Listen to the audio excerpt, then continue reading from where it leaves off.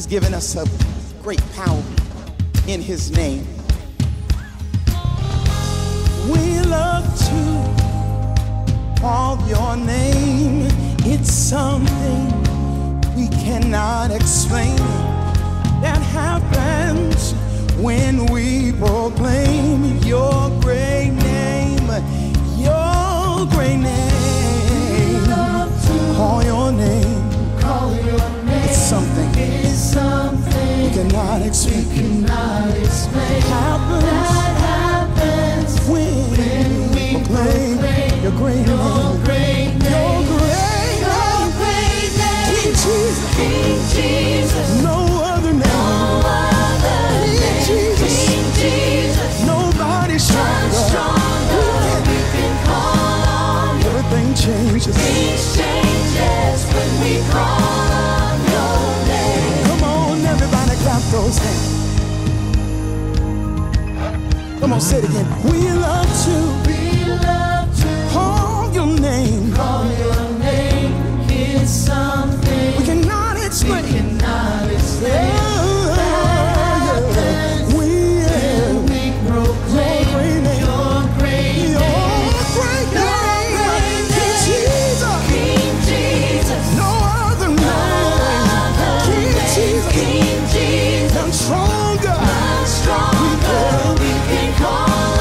Everything changes. Things changes when we call on your name. Come on, say it like you mean it. Sing it, King Jesus. King Jesus. No other name. No other King name. Jesus. King Jesus. Nobody's stronger. We can call on you.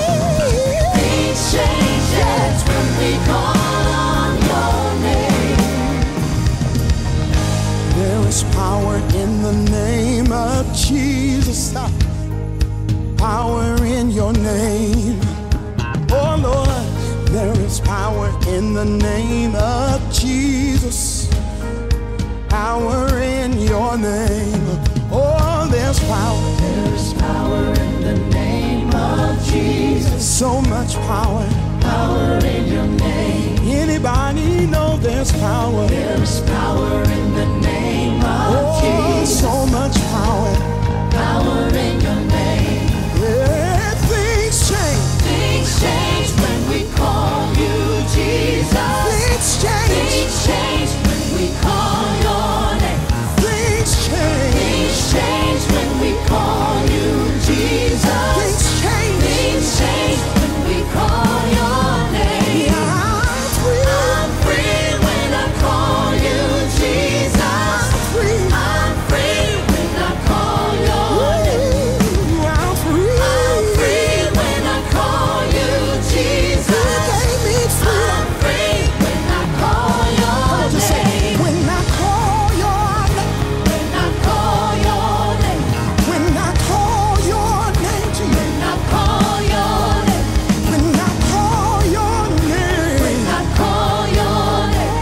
When I call your name. When I call your name. Everything around me's gotta change. When I call Come on, your say it again. name. Everything around me's gonna change. When I call your name.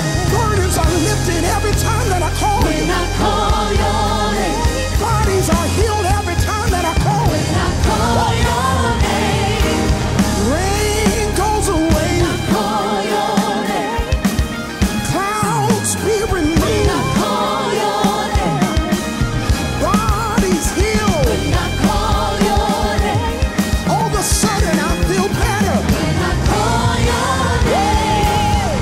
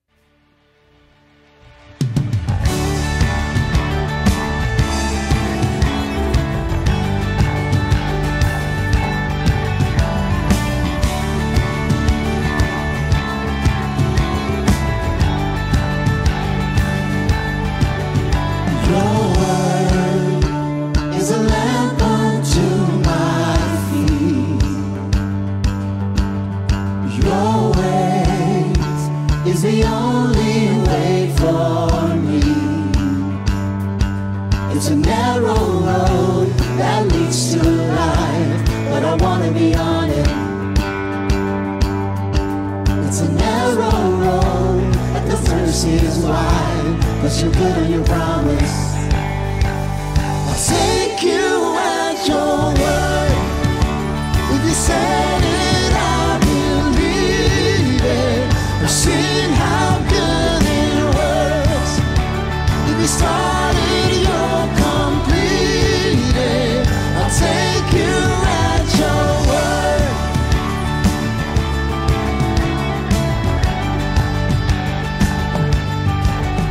You spoke, and the chaos fell in line. I know, 'cause I've seen it in my life. It's a narrow road that leads to life, but I wanna be on it. There's a narrow road and the tide is high, but you're part in the waters. I'll take you at your word. If you said it, I believe it. I've seen how good it works. If you started, you'll complete it. I'll take you at your word. If you said it, I believe it. I've seen how good it works. If you started, you'll complete it. I'll take you at your word. You're good on your promise. You're good on your promise. You're good on your promise. You said your love will never give up. You said your grace is always enough. You said your heart will never forget or forsake me. Thank you, Lord. You said I'm safe, you call me yours. You said my future's full of your hope. You never fail, so I know that you'll never fail me. Come on, sing it again. You said your love will never give up. You said your grace is always enough. You said your heart will never forget or forsake me. You said I'm safe, you call me yours. You said my future's full of your hope. You never fail, so I know that you'll never fail me. I'll take you at your word. If you said it, I believe it. I've seen how good it works. If you started, you'll complete it. I'll take you at your word. If you said it, I believe it. I've seen how good it works. If you started, you'll complete it. I'll take you at your word. You're good on your promise. You're good on your promise. You're good on your promise. I'll take you at your word.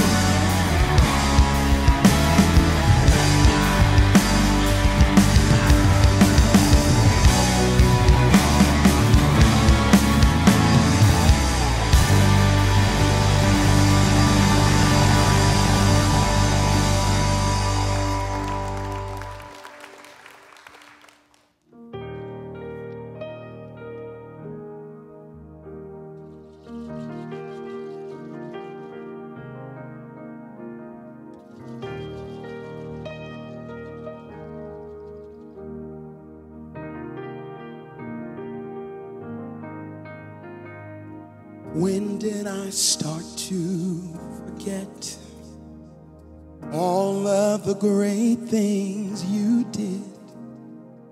When did I throw away faith for the impossible. How did I start to believe you weren't sufficient for me? Why do I talk myself out of seeing miracles? You are more than able. Come on, say it. You are more than able.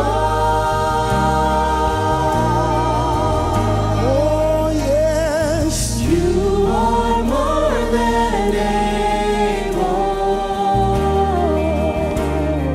He's more than able. You are more than able. Who am I to deny what the Lord can do?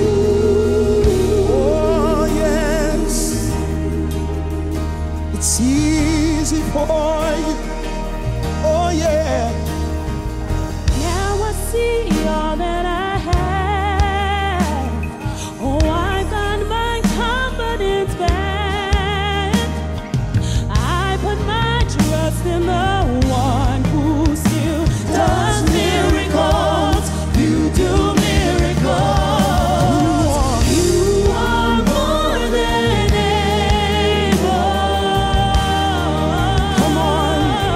Say it together. You are more than able. You are more than able. Yes. You are more than able. Oh, yes, you are. You are more than able. Who am I to deny what the Lord can do?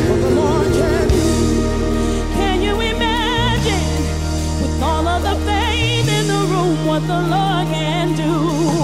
What the Lord can do? And it's gonna happen. Just let the way make it through. He's gonna move. He's gonna move. Come on, say it. Can you imagine? With all of the faith. All of the faith in the room, what the Lord can do. The Lord can What do. the Lord can do.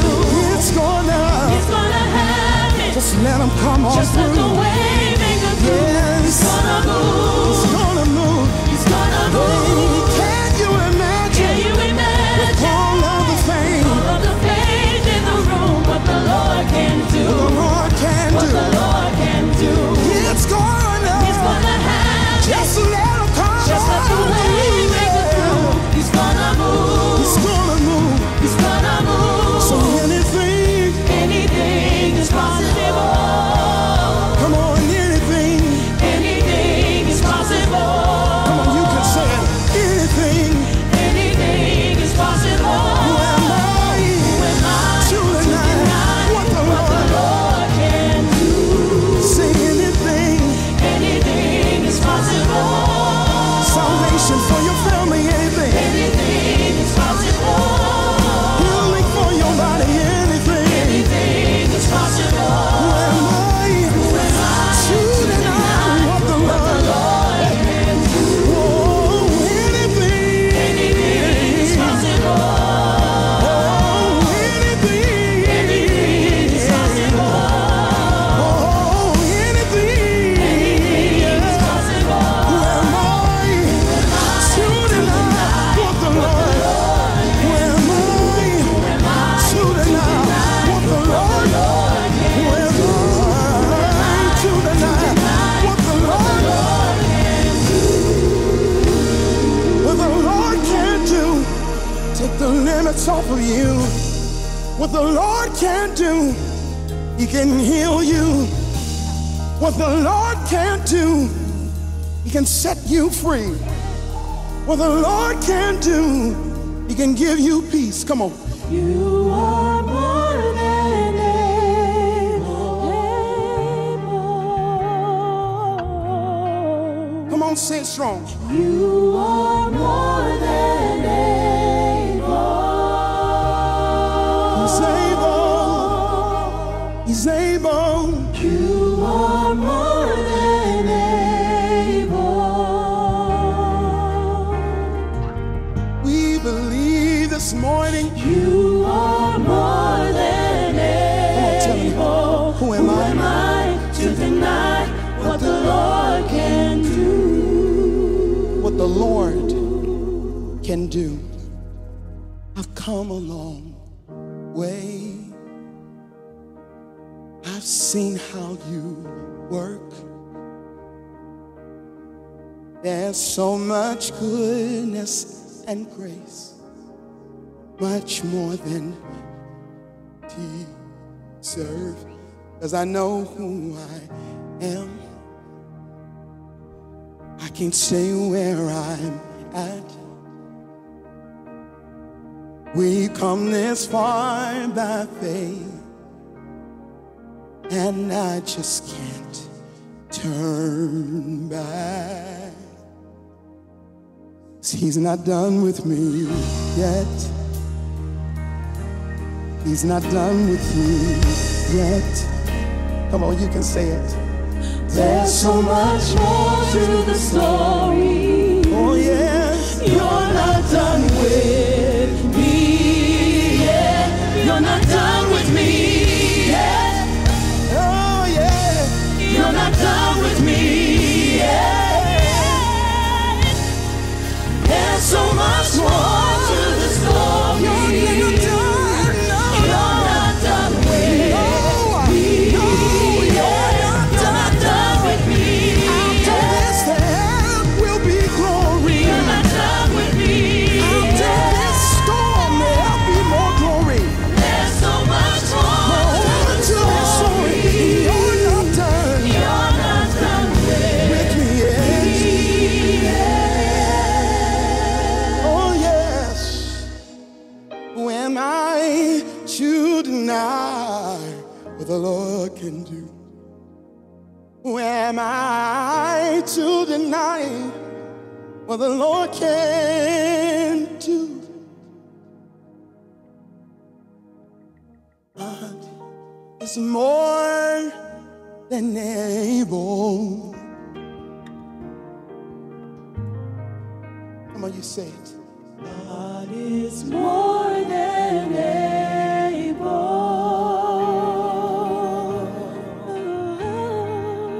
God is more than able.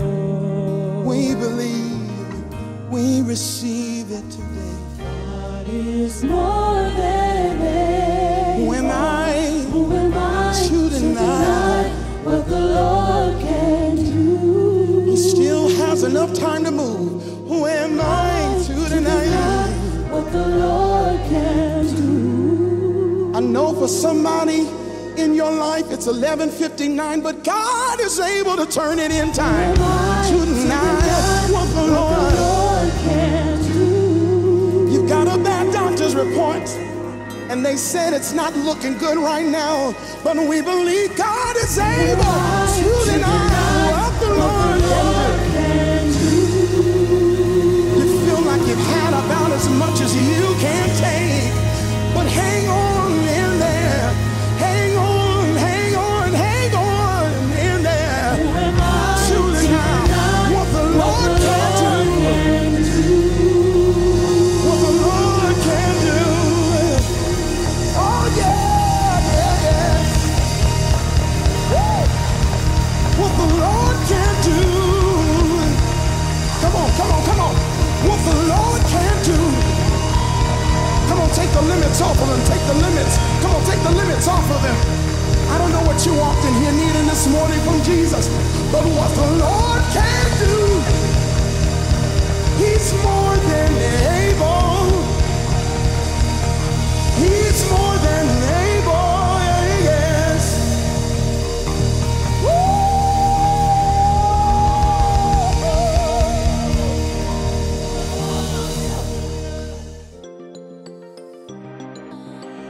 If this is your first time at Bonita Valley, we invite you to sit back, relax, and enjoy the service. If you want some info on BVCC, simply complete our online Connect card. Here's how it works. Scan the QR code you'll find in the seat pocket in front of you with the camera on your smartphone. Open the link that will take you to Connect Card. You'll find a number of connecting options, including first-time guests, prayer requests, I want some info on a Bonita Valley ministry. Check the appropriate connection box you're after. Push submit, and we'll get back to you ASAP. If you're a first-time guest today, please stop by Guest Central at the end of the service and pick up a special gift bag we have just for you. We'd like to take a few moments to tell you about some things coming up for you and your family at Bonita Valley.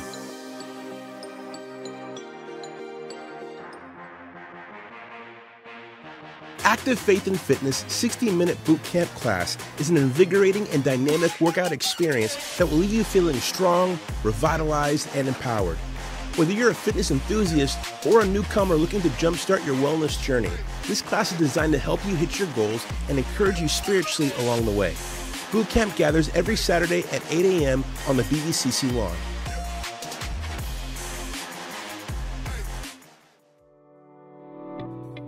God didn't design ministry for just a few with seminary degrees. At BVCC, we believe that every member of our church is a minister. This is what Base Class 301 is all about. During this class, Pastor Mike will guide you through discovering your shape for ministry and how God can use your spiritual gifts, your heart, your abilities, personality, and experiences to minister to others in need. Discover the significance God has for you in our next 301 seminar happening on Sunday, April 7th from 5 to 7:30 p.m. in the Family Center. Childcare and a casual meal will be provided. Sign up online at bonitavalley.com/baseclass.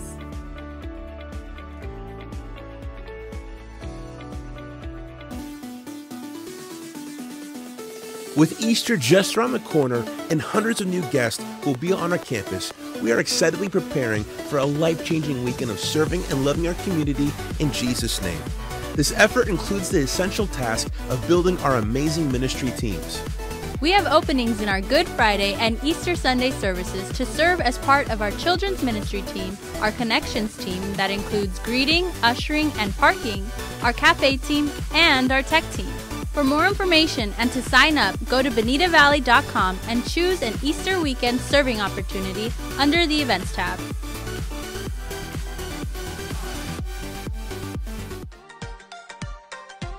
We believe God has entrusted us to be managers of our time, talent, and treasures. We believe He wants us to use temporary resources to make a real and eternal difference in our world.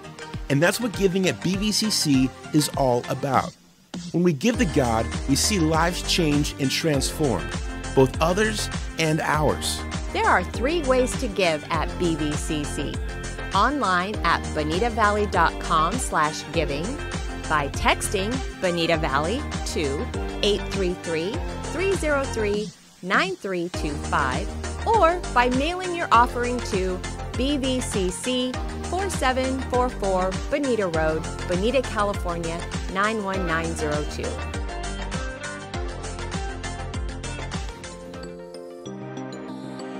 During our Sunday services, we offer a professionally staffed nursery that will lovingly care for your little one up to 2 years of age. We also offer an outdoor patio area and a family room with TV monitors for parents who choose to keep children under 2 years of age with them. Pastor Davida and her team lead incredibly fun ministries for preschool and elementary-aged children in the Life Center gym. Bonita Valley Youth also hosts classes at 9 and 11 a.m. for students in middle and high school in the Fireside Room. During today's service, you can take notes, sign up for events, and even give using your smartphone. Simply use the Follow the Service QR code located in the seat pocket in front of you. Thanks for spending part of your weekend with us.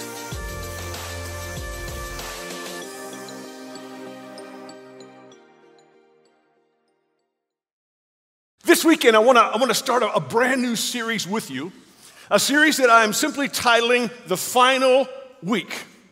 Now, this series is about the most important week in the life of the most important person who has ever lived.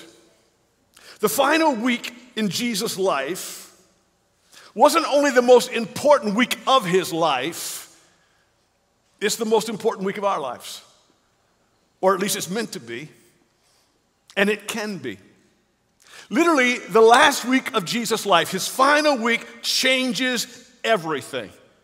That's why the gospel writers, Matthew, Mark, Luke, and John, all focus so much on the final week. In fact, John's gospel, and we're going to come to John's gospel in a couple of moments, of all the four gospel writers who share the good news, the story, the account of Jesus' life, John shares the most about the final week.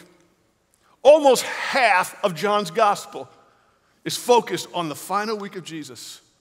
He starts it in chapter 12. Chapters 1 through chapter 12 are about the earlier parts in Jesus' life, but from chapter 12 to chapter 21 is all about the last week of Jesus' life.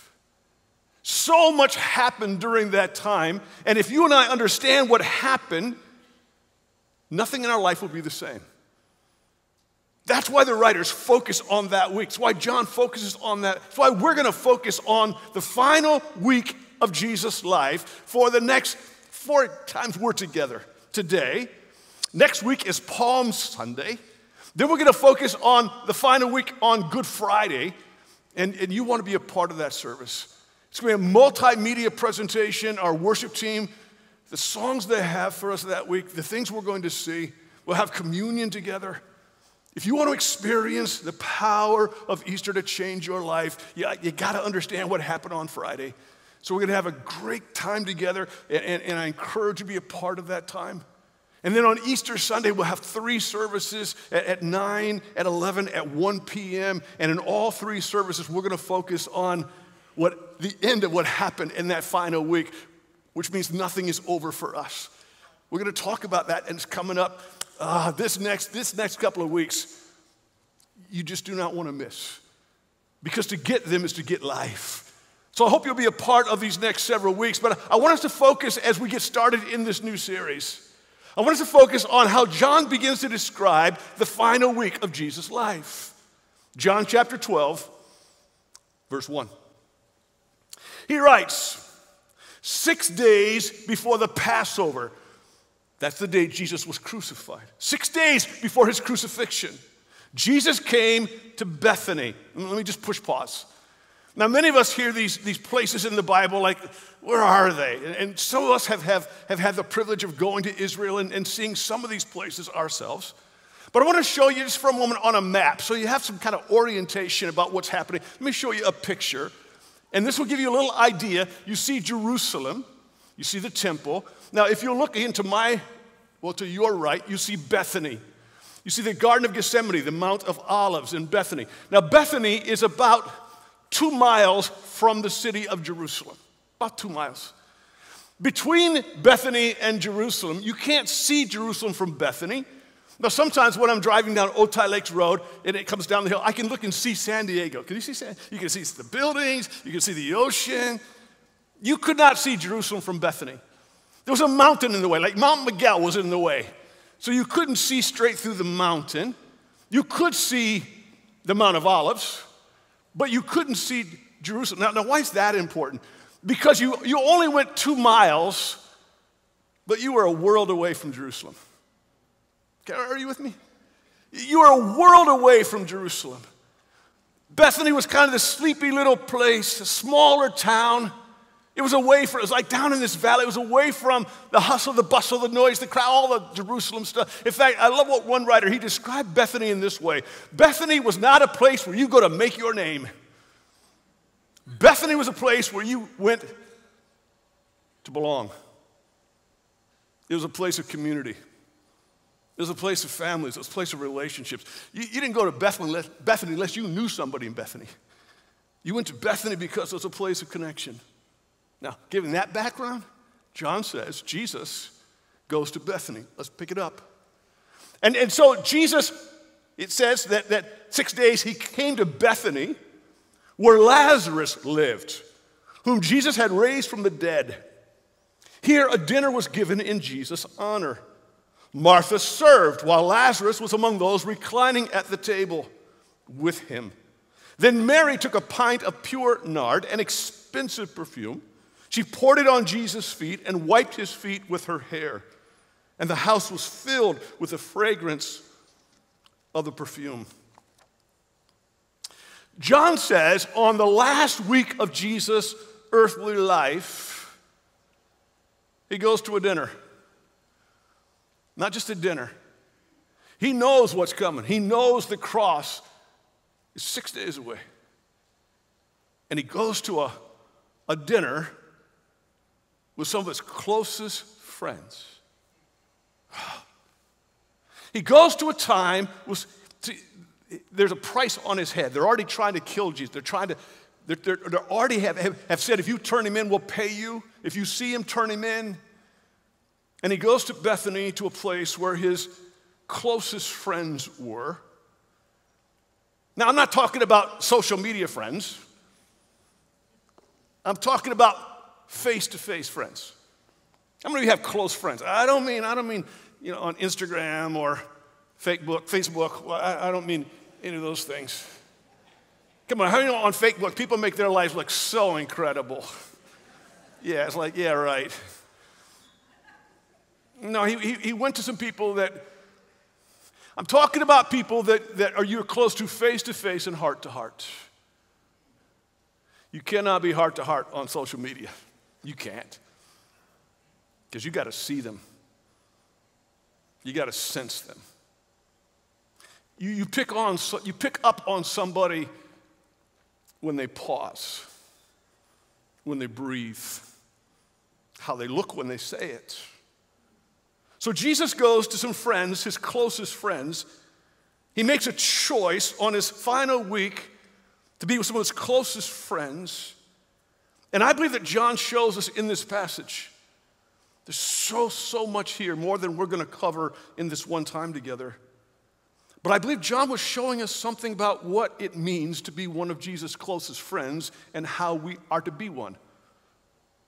He shows us the people that were closest to Jesus and why they were closest to Jesus. Now, you may or may not know this, but Jesus has chosen you to be his friend. He really has. He's our Savior. He's our Lord. He's our God. But he says to his disciples, I have chosen you to be friends. Jesus chooses you to be his friend. But listen, it's our choice that determines how close a friend with Jesus we are. He chooses you to be his friend. You choose how close to Jesus you are as his friend. And John shows us some of the closeness choices. In fact, one writer puts it like this: we are as close to Jesus as we choose to be. So how do I choose to be close to Jesus? Let me walk you through what John shows us in this amazing dinner. Here's the first. Jesus' closest friends have worshiping him hearts. Now, I know that phrase, it seems a little awkward, but they don't just have worshiping hearts, because everybody has a worshiping heart. Everybody. Believers, non-believers, you've never met anybody without a worshiping heart. But not everybody worships Jesus with their heart. All right, let me help you. One of the most simple definitions of worship that I've run across is simply this one. Worship is our response to what we value most. That's worship. Worship is to give worth. It's to see value. It's to want value. It's to go after value. So everybody values something, someone, sometime. Everybody worships. Everybody has something that fills their heart, that fills their mind. But that's not always Jesus. Again, one of my favorite worship statements comes from Louis Giglio, who writes, so how do you know what you value most, what you worship? It's easy. You simply follow the trail of your time, your affection, your energy, your money, your loyalty. At the end of that trail, you will find a throne. And whatever or whomever is on that throne is what's of highest value to you. On that throne is what or whom you worship. Sure, not too many of us walk around saying, I worship my stuff. I worship my Xbox. I worship my job. I worship this pleasure. I worship him. I worship her. I worship my body. I worship me. But the trail never lies.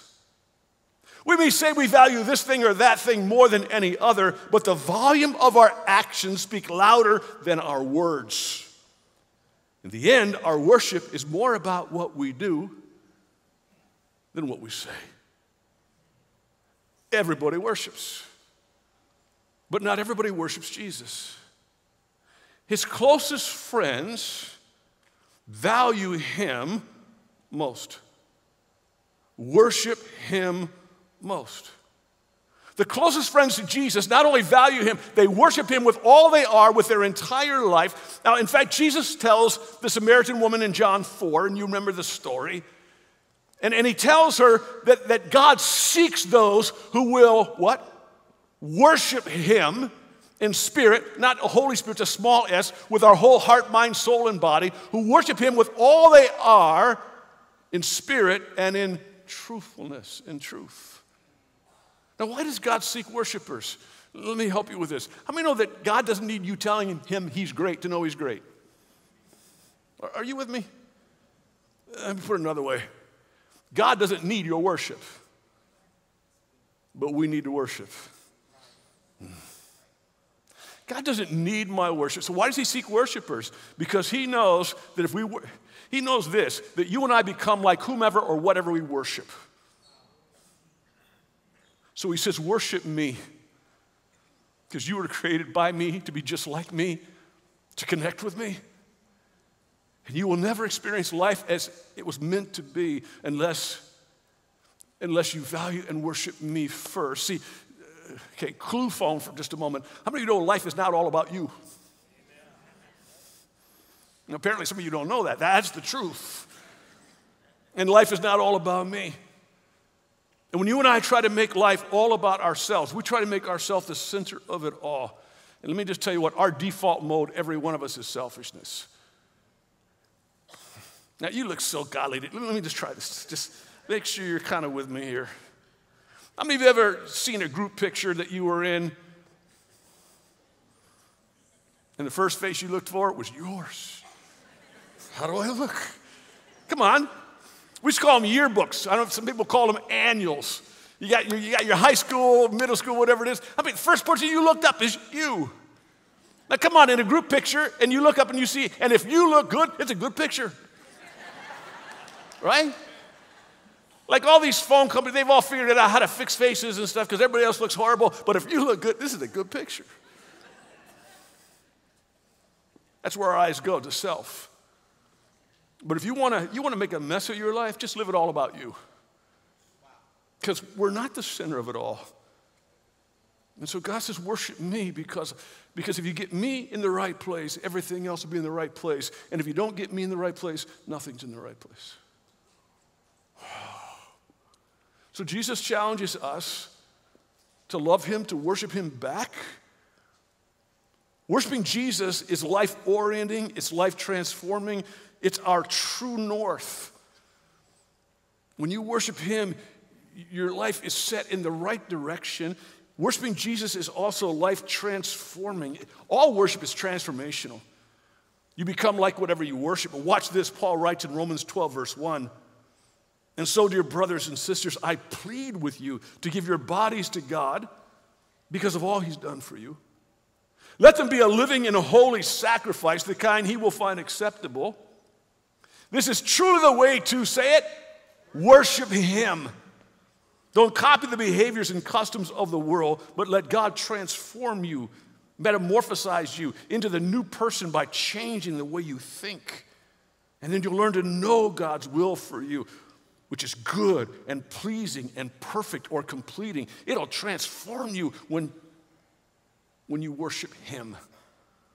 See, the question isn't, am I a worshiper? You are. Everyone, you've never met anyone who's not a worshiper. The only question is, who or what are you worshiping? Jesus' closest friends, I got to keep on. I can't turn this one message into a series. But let me tell you something. The reason you can value God is because he first values you. Jesus values, he says, you're worth more than the whole world. For God so loved the world that he gave his one and only Son, that whoever believes in him should not perish, but have everlasting life. Why? Because God values you. That's his choice. Worship is choosing to value him back. to say, God, you're the greatest value in my life, and my life all centers around valuing, worshiping you. So that's the first part that makes a close friend of Jesus. But here's the second. From this dinner, we learn that Jesus' closest friends have a primary worship language. Those who are the closest friends of Jesus are worshipers, but they have a primary worship language. Now, some of you are familiar with, you've read Gary Chapman's book, The 5 Love Languages. Gary Chapman was just here earlier this month when Arlene Pellicane hosted and put on the Parents Rising Conference, amazing conference. In fact, it's on her website. And if you weren't here, Gary Chapman was here. He shared the 5 love languages, how it applies to our children. It was outstanding. He talked about anger. It was great. And if you missed it, you missed it. But it's on her website, and she has a website, and she has all kinds of great stuff. And I looked it up even last night. It's happyhomeuniversity.com. Happyhomeuniversity.com. There's a university for having a happy home. And you can still, you're able to watch, and there's a way that you can watch what was shared here just earlier this month. But Gary Chapman shares these 5 love languages, and one of the things he talks about is we all have kind of this primary love language. It doesn't mean you only have one. We have really all of these, but one is kind of our predominant language that we understand love, that we speak love. And I think that's very helpful, very insightful, and very true. But let me tell you something else. You have a primary worship language. Not just how you love others, how you love God. You have a primary worship language. And in this story, we see 3 of the primary worship languages. See if you can identify with any of these. Let me show you out of the story. Martha's primary worship language was serving Jesus. John 2, verse 2, we just read it a moment ago. A dinner was given in Jesus' honor. This is to express high value and worth to Jesus. Martha, say it, served. Martha loved Jesus. And the way she loved Jesus back was serving Jesus. It's how she expressed high value to the one she loved the most. Now, Martha, if you've ever studied her life and the times we see her in Scripture, Martha was a doer. How do we know doers? They're just doing something all the time, just doing people. They just do things all the time. And that's who Martha was. Now, she had learned at a previous dinner, and some of you know the story, it's shared in Luke's gospel, that on another occasion, Jesus stops by Bethany because he loved Martha and Mary and Lazarus. Now, Martha's name often came first. Just know this, in the Bible, the order of names often tells us kind of who was the leader of that group. You know how many times you read about the disciples, it starts with Peter? Because he was the leader. So when you read Martha, Mary, and Lazarus, because Martha was in charge. She was the in charge person. It was called Martha's house. Now, I don't know who owned the title deed, but everybody knew she was the owner. She was the leader. They come to the house, the disciples. We don't know if they gave advance notice. There was no texting. We're on our way. And on these disciples, Jesus shows up. She serves them. You know the story. And it's tough serving all these people and all these men and all this stuff. So, and Mary is sitting at Jesus' feet, and Martha's getting ticked with her sister for not helping her. I think that was on one level. The second level was women were not at these events. They were not at the table. And so she's like, that's not where you belong. And so she's just, how many of you ever had someone serve and they're just ticked off? And that's what Martha's doing. She's just ticked off. She even gets a little upset with Jesus. Now, how many know that your serving is kind of losing it when you start yelling at Jesus? Okay, so she starts saying, Jesus, tell my sister to help me. But Jesus doesn't do that. Instead, he helps Martha with her serving. He doesn't tell her don't serve. She was gifted to serve. He just tells her something about serving. He says, in this moment, Mary has chosen the better thing. What's the better thing? Listen, if you don't choose to be with me, your serving me will miss its best. How many know you can serve with a bad attitude? How have you been served with a bad attitude? Here it is. Thanks. Now, I get it either way. But one way comes out of a really good heart, and the other way is not so much. And Jesus is saying, Martha, please don't substitute serving me for loving me. Serving me can be an expression of your loving me, but your loving me will make your serving me that much deeper and better and impacting.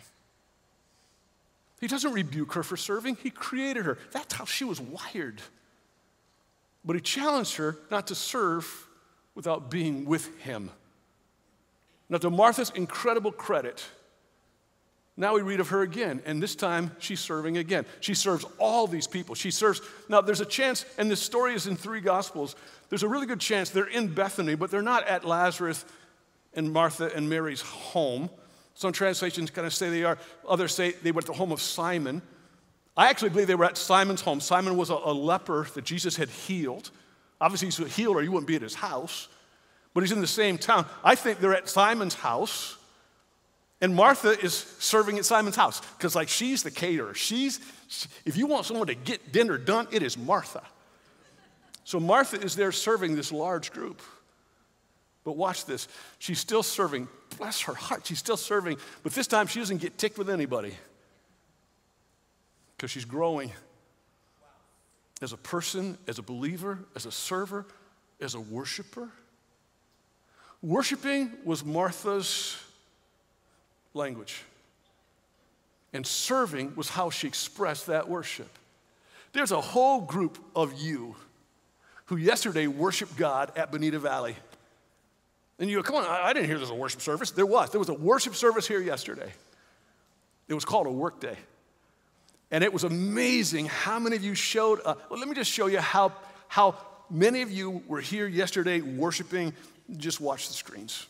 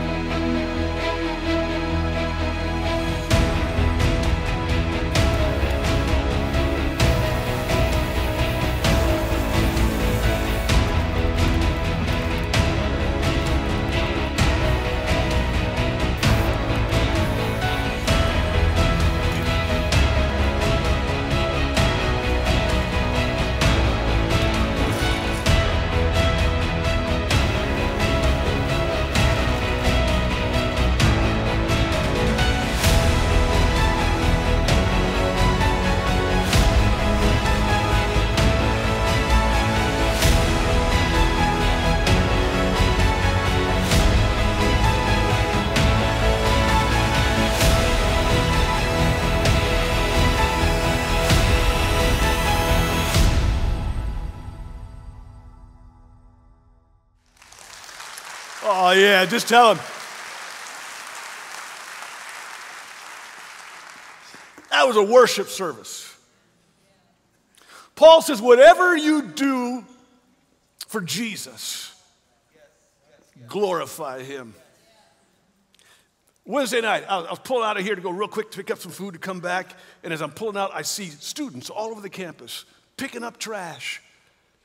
They got buckets, they got bags. I'm like, what is this? First, I got to make sure they're not stealing. They weren't stealing, they were picking stuff up. I want to thank Pastor Dan. Our students, your kids who won't pick up their room, they were picking up trash. Before their service, they were having a worship service. Do you know when you serve God, you worship him? And listen very carefully.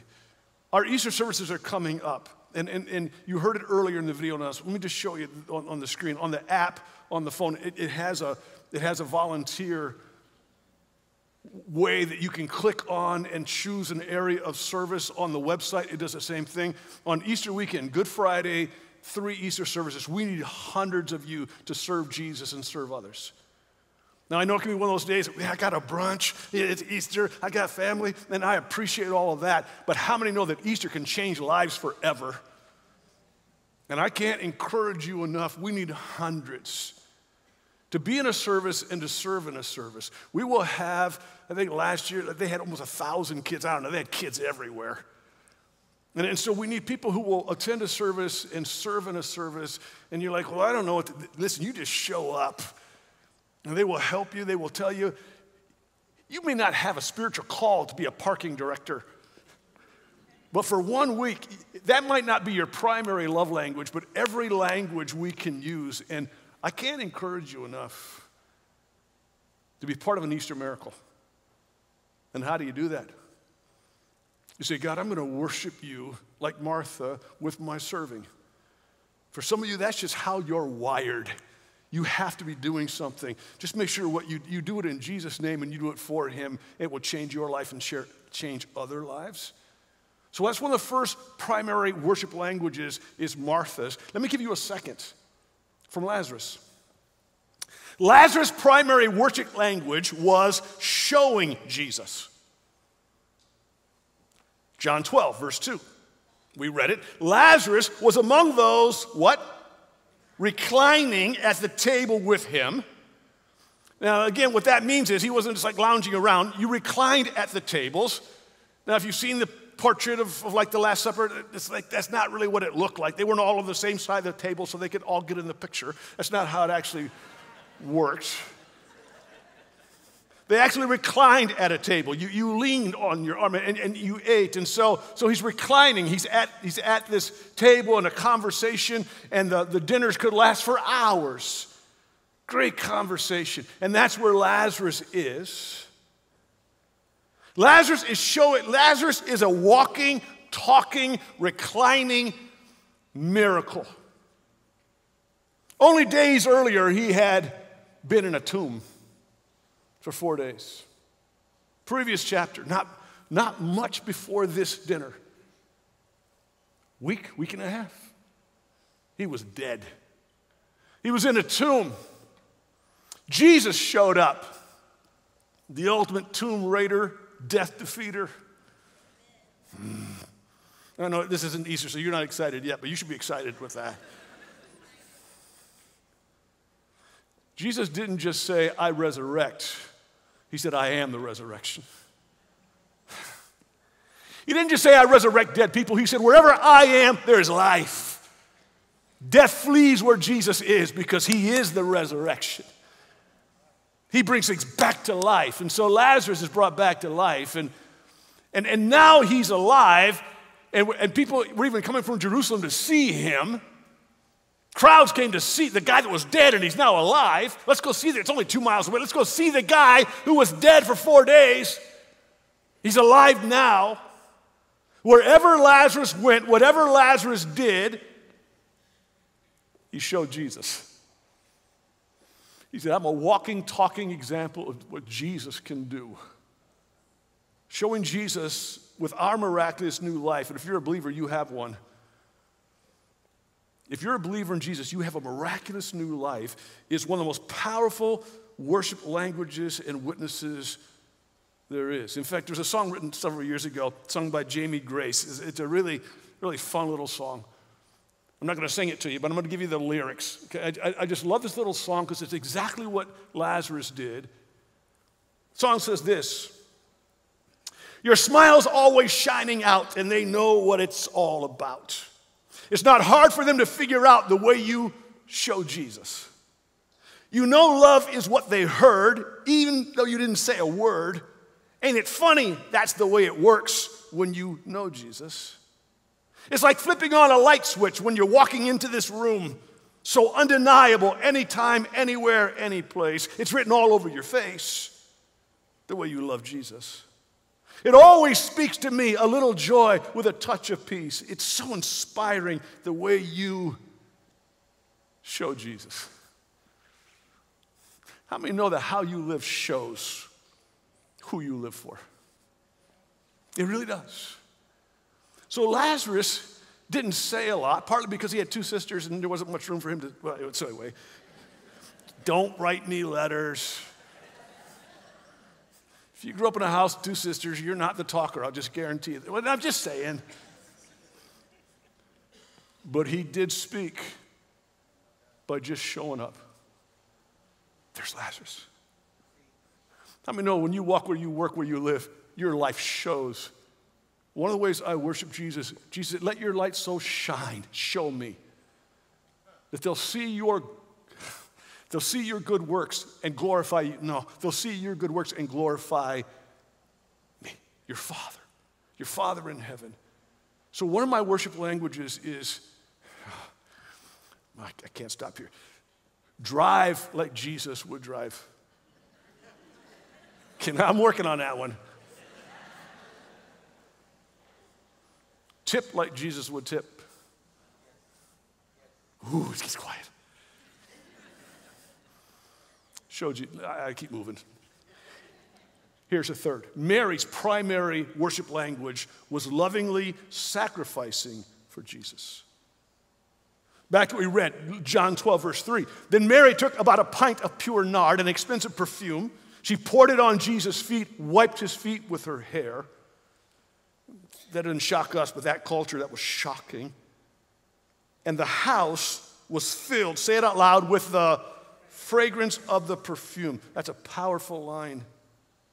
Now, nard, it sounds kind of gross. No, nard sometimes was called spikenard. It was a very, very expensive imported perfume from India.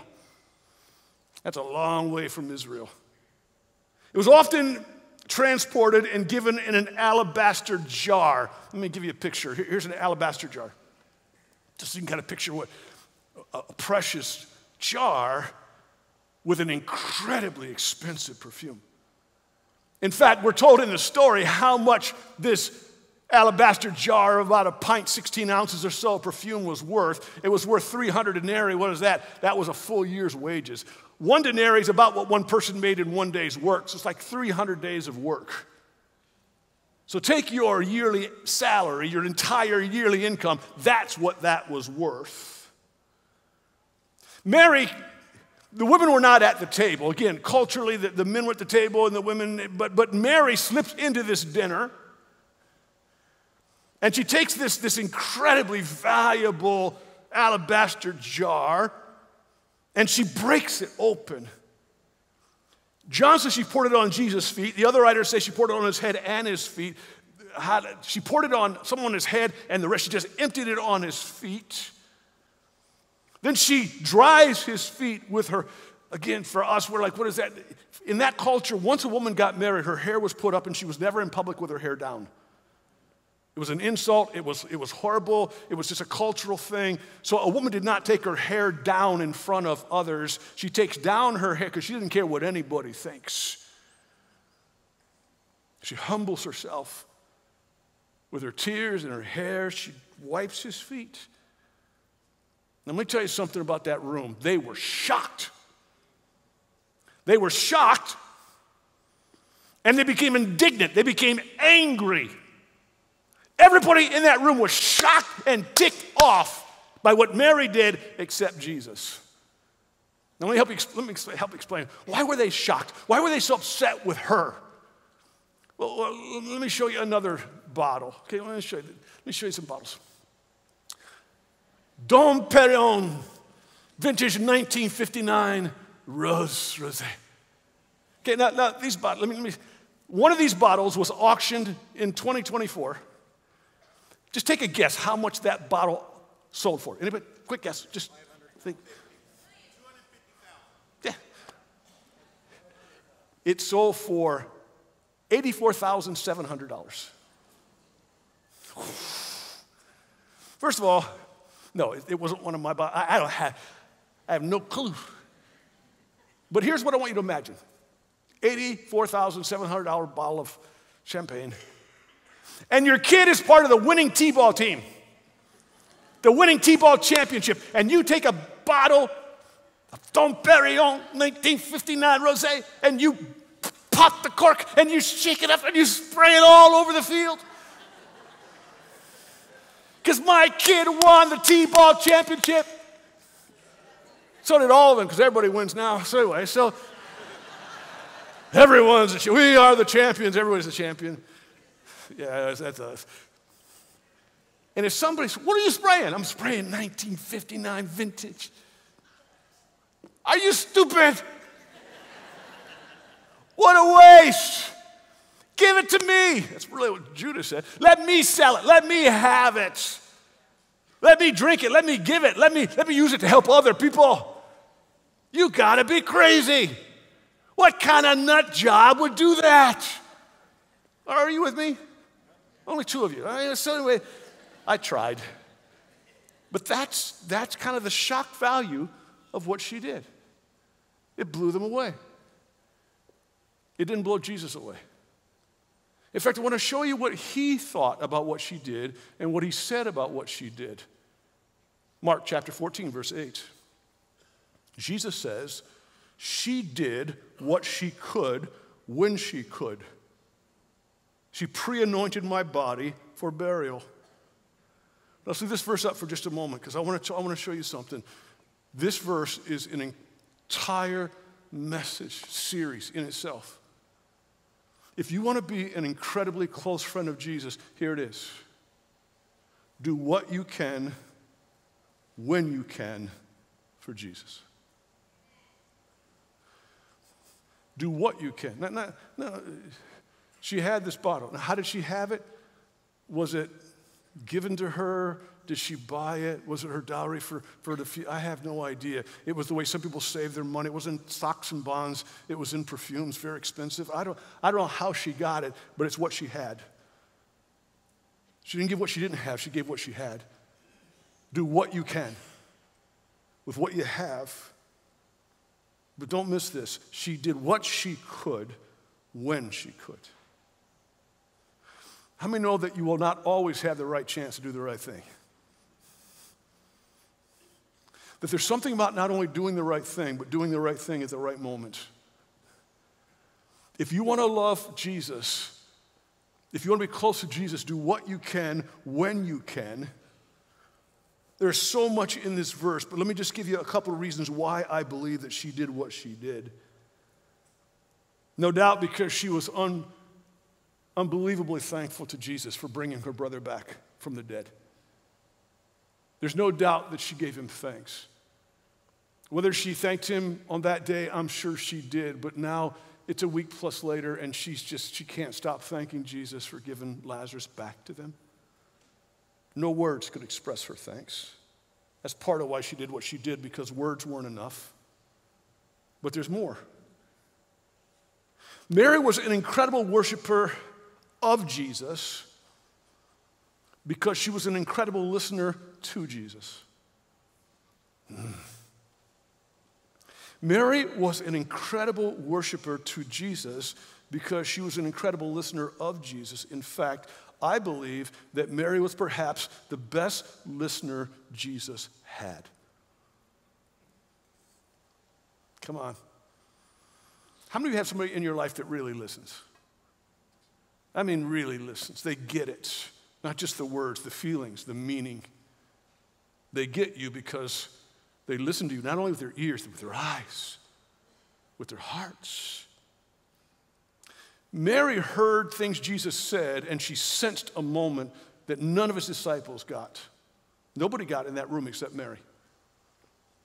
Jesus had been saying things to prepare his disciples for what was coming, but they weren't listening. He had been saying it and saying it. In fact, I want to show you, I'm going to move through these quickly because some of you go, man, that was a lot of verses. And I'm going to move through these quickly. But I want to show you how much Jesus said about this last week and what was coming, and how he got more and more descriptive, detailed. Let me walk quickly. Mark 8, verse 31. Then Jesus began to tell them, his disciples, that the Son of Man, that's Jesus, must suffer many terrible things and be rejected by the elders, the leading priests, the teachers of the religious law. He would be killed, but 3 days later, he would rise from the dead. Mark 9, next chapter, verse 31. Jesus said to them, the Son of Man is going to be betrayed. New detail. Into the hands of his enemies. He will be killed, but 3 days later, he will rise from the dead. Mark 10, verse 33. Listen, Jesus says. We're going up to Jerusalem, where the Son of Man will be betrayed. To the leading priests, the teachers of religious law, they will sentence him to die and hand him over to the Romans. New facts. They will mock him, spit on him, flog him with a whip, and kill him. But after 3 days, he will rise again. You think Jesus knew? He knew exactly what was going to happen. And he tells them exactly what's going to happen. Watch this. Verse 35. Then James and John, the sons of Zebedee, came over and spoke to him. Teacher, they said, we want you to do us a favor. Here's my question. You think they were listening? The Son of Man, the Romans are going to crucify him, whip him, beat him, spit on him. Okay, but can you do us a favor? Are you with me? Come on, have you ever really told somebody your heart and then they just went a whole different direction? Because while you were talking, they weren't listening. Mary was. I think Mary's the only one who not only heard what he said, she believed it. See, they couldn't quite figure out, like, what's he talking about? But they didn't even ask him. In fact, when he talked about what was going to happen to him, at one point, Peter says, Jesus, never, that's not going to happen to you. And Jesus said, get behind me, because that's Satan trying to stop me, because this is my mission. They didn't get it, and they didn't want it. That wasn't the kind of Messiah they were looking for. But Mary was. And Mary realized that Jesus was going to die soon. She heard him say it. She sensed it because she was attuned to him in ways that nobody else in that room was. How do you attune your heart to Jesus? I'm going to show you real fast. Because there are 3 biblical snapshots of Mary with Jesus that show us how and why she heard and sensed what nobody else did. And I give this to you quickly. In Luke 10, you'll find Mary sitting at Jesus' feet. That means she's a student. She's a learner. That's the position you took to learn. You would sit at the teacher's feet. She was learning. In John 11, Mary is surrendering at Jesus' feet. Lazarus has died. Jesus doesn't even show up. He misses the funeral. When he shows up 4 days later, Martha runs out and talks to him, and then Mary runs out and says the same thing, but she doesn't just run out and stand. She falls at his feet. And she surrenders at his feet. If you had been here, she surrenders her pain, her hurt, her brother, her heart. The shortest verse of the Bible comes after she surrenders at Jesus' feet, and it says, and Jesus wept. See, her question was, do you care? And he weeps. He was telling her, I'm going to raise you from the dead, but I do care. And then this third picture of Mary is here, Mary sacrificing at Jesus' feet. If you want to know why Mary heard what nobody else heard, it's for 3 reasons. It's because she chose to sit, she chose to surrender, and she chose to sacrifice. You want to know Jesus? You want to be close to Jesus? My prayer for me, my prayer for you is that we would be people who sit at his feet, who surrender at his feet, and who sacrifice at his feet. Because you will tune in to what's going on in ways that nobody else will, because that's the people who really get what Jesus says and what Jesus wants to do. And I add one more quick detail that John gives, and I think it has double meaning. I really do. And John says, and the fragrance of the perfume filled the house. We're like, yeah, duh. Now, this is pure perfume. Now, I had an experience with this just real fast. I was in Israel. When I was just in high school, I had a chance to go to Israel. I knew I was going into the ministry, kind of a long story how I got to go, church group, whole thing. So I go to Israel. And I'm just like this kid. And so I'm traveling to Israel, and it's fun. And they took us to this perfume, I don't know, the factory, I don't know what it was, but you could actually buy just the pure perfume, the oil. Now, it wasn't like in a bottle. In fact, you bought the pure perfume, and then you're supposed to mix it with other stuff because it was like it could make multiple bottles, okay? So it's super strong. Are you with me? So I buy this, and I'm a kid, but I didn't wrap it properly. Like, I really wasn't that into packing. So I put it in my suitcase, and by the time I got home, it broke. So now this pure perfume, which was incredibly strong, well, I'll put it like this. My suitcase smelled like that perfume until I threw it away. Because like that fragrance was in there forever, okay? No. John says that Mary's act of worship, the perfume of her worship, filled the house. Everybody got it. But let me take it one more step. I believe that the perfume on Jesus' clothes were with him all the way to the cross.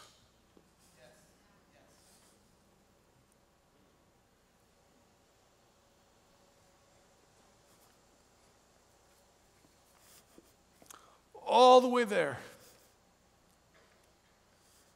You could smell the love. Do you know that your love ministers to God as God ministers to us? That God had anointed Jesus for this purpose, and Mary reminds him with the perfume that you are anointed by God. The perfume I broke over you is just a picture of your brokenness for us. And all the way there, there's no doubt. You can smell that perfume. Your worship is more powerful than you know. And John says it lingered. It impacted everyone. So there are worship languages of serving, of showing, and of sacrificing. And then just one more insight. One more lesson and observation. Jesus' closest friends don't allow worshiping criticism to stop them. John 12, verse 4 again. But Judas Iscariot, the disciple who would soon betray him, said, that perfume was worth a year's wages. It should have been sold and the money given to the poor. And John adds this, not that he gave a rip, not that he cared for the poor. He was a thief. Since he was in charge of the disciples' money, he often stole some for himself. Verse 7, Jesus replied, leave her alone. She did this in preparation for my burial. You'll always have the poor among you, but you will not always have me. Judas was the first to criticize and rebuke Mary for wasting such expensive perfume, but he wasn't the only or the last. If you read the other Gospels, you discover this, that Judas' criticism is contagious, and all the disciples start saying the same thing. All the guys joined. Yeah, man, what are you doing, man? What are you thinking? The word says they became indignant. It's a very strong word. They were piling on Mary. They were getting on her. What are you? Can you sense for a moment with me? They are getting on. So here's what you got to understand, and this story helps us. Expect criticism when you worship Jesus with all you are and all you have. Don't be blown away. Don't stop giving thanks. Don't stop giving worship because somebody, it's not just spiritual outsiders. That's what Judas was. That's all Judas could do. But it was the spiritual insiders. It was the disciples that also rebuked her. Now listen to me. Some of you are so full of what Jesus has done for you that you want to love him back with anything and everything and all the things that you have. And sometimes others around you say, pull it back a little bit. Like, don't go so all out. Like, it's fine that you have this God thing, but don't go crazy about it. Now, there's people driving by this church today, and they see your car in the parking lot and go, what a waste. It's a great Sunday. They're at church. What a waste. No, we're not wasting a day. Them, it's easy to ignore, but what about the person? What about your family member? What about your friends? What about people that just think you're a bit too intense about Jesus? I'll tell you why people often put down our worship, because it convicts them about their worship. If you work really hard at your job, somebody will tell you, pull it back, because I don't want to work that hard. When somebody really worships, well, come on, dial that back, because I don't feel that way. Do not let the criticism of others, insiders or outsiders, stop you from giving thanks.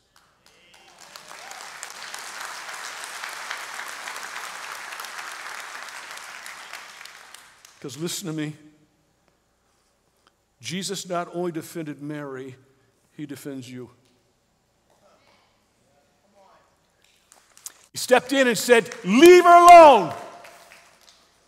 In the Old Testament, Satan was accusing the high priest, and Jesus said, I rebuke you. The Bible says we have an accuser of the brethren. Satan accuses you and me, and Jesus says, just stop it. You have a defender of your life. Let me tell you something, you got to know this about Jesus. He loves you and he is proud of you. Are you perfect? No, nobody is, but he's perfecting you. And he defends you. I tell you, it's in the story. He says, what Mary, what this woman has done will be remembered and talked about. He prophesies that her story would be told, and we're fulfilling that prophecy today.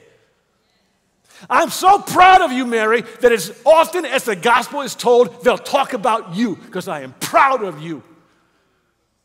They may talk about you behind your back. I talk about you to your face.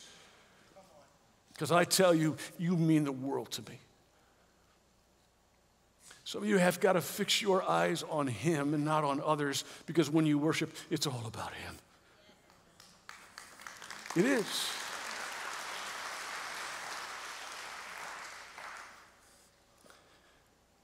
In the final week of Jesus' life, he shows us his value and his priority by going to the house of some of his closest friends. Before he started the most difficult week of his life, he started with the closest people to him. And in this story, we not only just read a historical story about a friendship dinner, we discover what it takes and what it means to be a friend of Jesus. Because everything in this final week is meant for us, to change us, to challenge us. So how do I become a friend of God? He chooses me. He starts it. He's the friend initiator, but I've got to choose him back. You are as close to Jesus as you choose to be. And you see others who are closer than you, it's not because God loves them more. It's because they chose him in ways that you and I haven't chosen him. So how do I choose to get closer? How do I choose to be closer? How do I choose to be more and more like him? How do I choose to be transformed by him? Because whatever I worship, whomever I worship is who I become. And we see three ways, one more time, that you and I become closest friends of Jesus by having a worshiping him heart. We all worship. Do I worship him in spirit and in truth with everything that I am? We all have worshiping language. We really do. You have a love language. You have a worship language. I don't know what it is for you. You don't just have one. We have multiple, but you have a primary language. For some of you, it is serving. It's just how you're wired. You saw the video. Some of you are amazing. I'm blown away, even for the thing yesterday. And they showed up at 8 o'clock, and Beth Cadrillo, who runs our cafe, and she can use some help there. She was here at 6 o'clock in the morning putting coffee on. I mean, well, things go better with coffee. So 6 a.m. she's here for an 8 a.m. and she's putting coffee. Why? Because people love God with serving. So if your language is serving, serve. Others, it's showing. God has done such an amazing work in your life. Let it show. Don't hide it. You can't walk into a room without a light switch going. Jesus has changed my life. Your smile, your actions, your attitudes, they show. Lazarus just showed Jesus by reclining, and they came from far and wide. I got to see the guy who was dead, and he's alive. You were dead, and you're alive. Let it show. Show Jesus. Lovingly sacrifice for him. Mary did what she could when she could. That's what Jesus challenges us to do. And then when you do that, you're going to be criticized. Jesus constantly said, get ready. If they did it to me, they'll do it to you. The idea, no pressure. No, there's no life without. But don't let criticism by the insiders or outsiders stop you. Don't let criticism silence your thanks, or silence your praise, or silence your worship. I don't mean to offend you, but I'm not worshiping for you. I'm worshiping for him. And when you and I do these things that they did at this dinner, you'll be one of Jesus' closest friends. Would you bow your heads and hearts with me? Jesus, I thank you for this story. I pray that you would speak to us today on one of the deepest levels. That Holy Spirit, you go beyond just words and pictures. And I pray that you would speak deep into our spirit, our mind, our body. There is no friend like Jesus. And I pray that we will be the closest friends to Jesus that we can be, because we choose to be. With heads bowed, eyes closed just for a moment, you can make a choice today to say yes to the Jesus who loves you, values you more than you know. Online, wherever you are, whatever time it may be in this room. If you've never said yes to Jesus' offer to be your Savior, your leader, your friend, I just encourage you to pray a simple surrendering prayer with me. It's not a formula prayer. It's not a form prayer. It's not even what you feel. It's just a decision of your heart that simply says this: Jesus, I accept you as the Savior of my life. Forgive me of my sins, of making life about me. Thank you for paying for my sins. And I choose to love you back with my whole life. In Jesus' name. And I pray, Father God, for a house of worship and a house of worshipers. In Jesus' name.